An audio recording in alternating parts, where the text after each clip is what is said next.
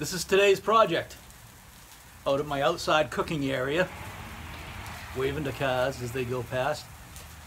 Today I'm doing beef teriyaki on a stick, kind of like the Chinese restaurant food that you get. I really like them, and I know that I could probably do better than most of the restaurants around here for a better cut of meat and a little bit more on the ingredient ends. Added a lot of ginger to those. They smell fantastic. We haven't put them on the grill yet. As you can see, they're in my infamous trick-or-treat bucket right now. The other thing that I did was some chicken wings, cooking up some chicken wings for my neighbors. They really like them. I tried a new type of spice. You'll see that a little bit later in the video. Let's cook. Hi guys, it's Jim from YankeeFolk. Today we're going to be doing a teriyaki beef sticks over the open fire. So pretty simple ingredients. You got a good, albeit cheap, roast that I bought today. It was about $9, a little bit over $9. Good package of meat. And this is the type of stuff that you can use for these recipes. You get your wooden skewers. One tip on the wooden skewers: if you're going to be cooking on the barbecue grill or on an open fire, make sure you soak these at least a half an hour, at least, in a cup of water, and flip them around. Try to get them soaked completely. What that does is it makes them less apt to burn in the fire or on the grill. So the ingredients: some low sodium soy sauce. You don't need the salt. The low sodium tastes just as good.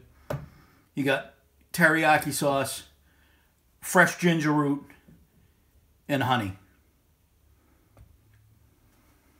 We're gonna have to fillet off, but for the money, that's a good amount of beef.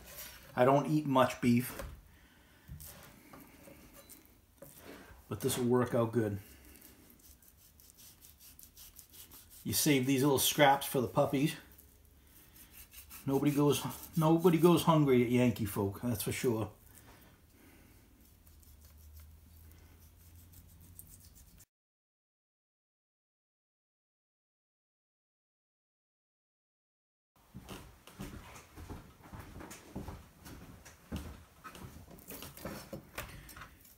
Let's get cutting this.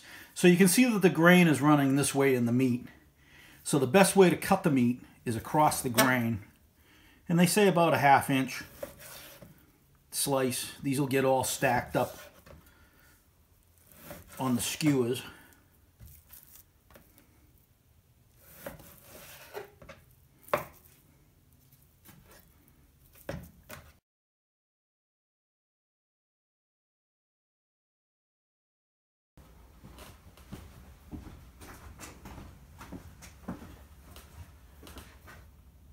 All right, so let's mix the marinade. I tend not to measure a lot because I cook a lot, so I kind of, I don't know, just do it by eye. Teriyaki sauce. Teriyaki. Probably about a ½ cup of teriyaki.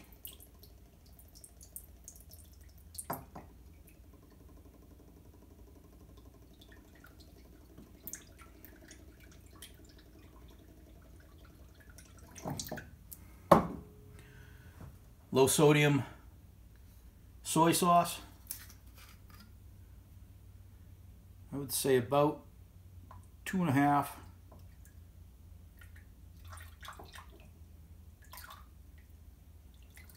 tablespoons. What was left in it? That's good timing. One thing I forgot to mention is either they use wine, Japanese wine or Chinese wine, or you can use the rice vinegar.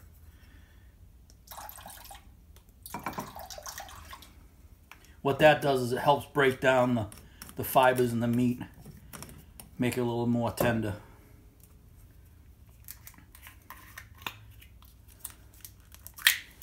We'll do a couple tablespoons of honey.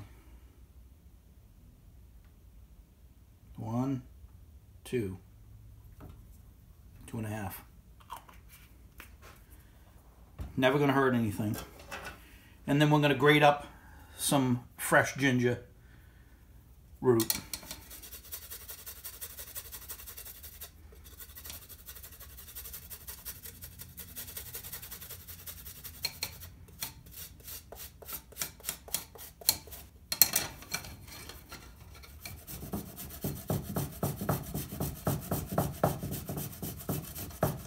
I like a lot of ginger in it. We're going to end up doing this whole root section, but I won't bore you with the details. Get that stirred up. We're going to pour it into the bag of meat. All right, let's get the fire going. Get it burned down to a point that we can cook over it without burning anything. You want it nice and low, if any, flames. It's burning over some maple and hickory right now.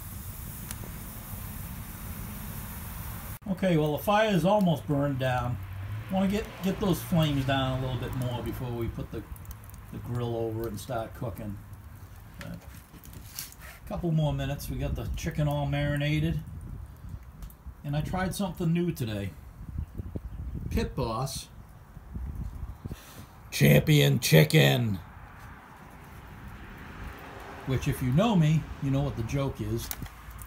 If you don't know me, Champion is my last name, so it should be delicious.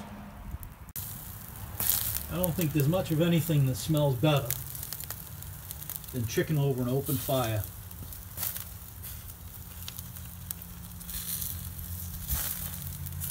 It's still cold up here a little bit in New Hampshire, so nobody's riding around with their windows open, thank God, because they'd be probably crashing out front, smelling all this deliciousness. Damn fools. Let's get going on skewing up these pieces of teriyaki beef. So, like I said, make sure you soak the skewers in water for at least a half an hour. That'll keep them from burning on the grill. No exact science to this, just don't shove the skewer through your hand, and I've done that before.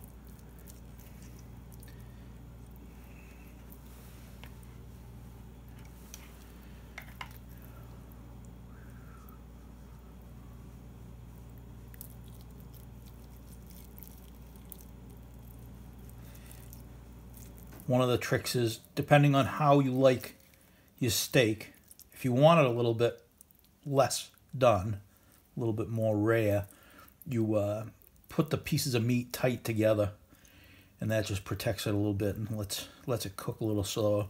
We're gonna have to pack these because I figured on 12 skewers, but it looks like I'm gonna have more than that already. So we'll get through this. Again, you don't have to see me do 12 of them. You get the idea.